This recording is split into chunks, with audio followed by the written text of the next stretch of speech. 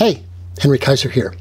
I sure wish I could be there with all you Fractal guitarists and Fractal Guitar fans, but my work occupation bans use of Zoom, so I can't use Zoom on my computer, so I cannot join you that way today.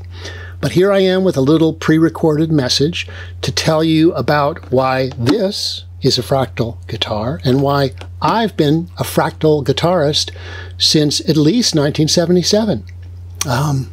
You know what fractals are?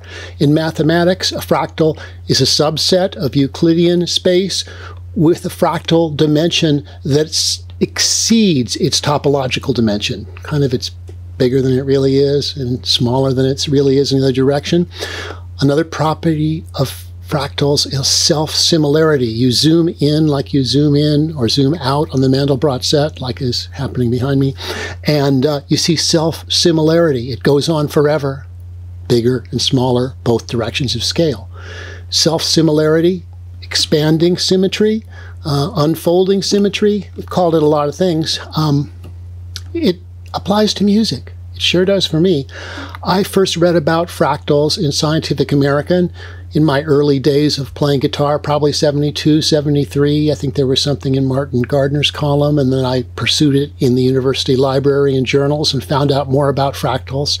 And I thought, this applies to music. You know, the same way that, say, Ioannis Xenakis, the great Greek composer, applied mathematics and stochastic mathematics to music and architecture. Fractals applied to music for me. In 1977, a book came out called Fractals, Form, Chance, and Dimension, and it was written by a guy named Benoit Mandelbrot, who was born in 1924, and he died in 2010 at the age of 85, and he was the person who popularized and illuminated fractals for most non-mathematicians. He certainly did that for me when I read that book in 1977. When the book came out, he did a book tour. He spoke at the University of California at Berkeley, where I was living at the time. And so I went to see him.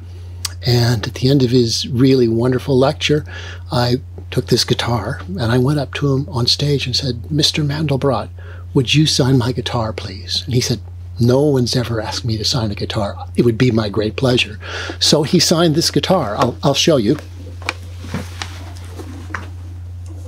What right here in the red is Benoit Mandelbrot's signature. He's between B.B. King, Anthony Braxton, who else is there? Raymond Conne, Samuel R. Delany, the science fiction writer. He's in very good company.